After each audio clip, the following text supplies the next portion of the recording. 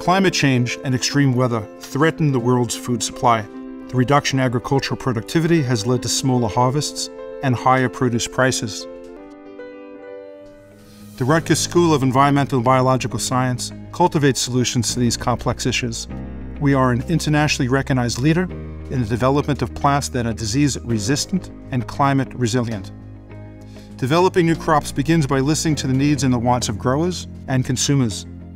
Plants we breed and develop must be environmentally and culturally appropriate and economically sustainable.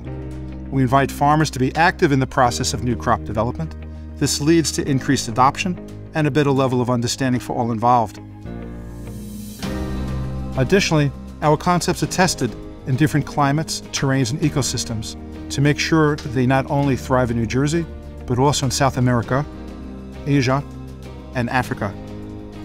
Rutgers research combines expertise ranging from genetics and chemistry to anthropology and economics, strengthening food systems in New Jersey and abroad. This interdisciplinary lab-based plant science can speed agricultural development by as much as 50%, from an average of 10 years to as short as 4 years. We will continue working to solve the problem of food security and sustainability.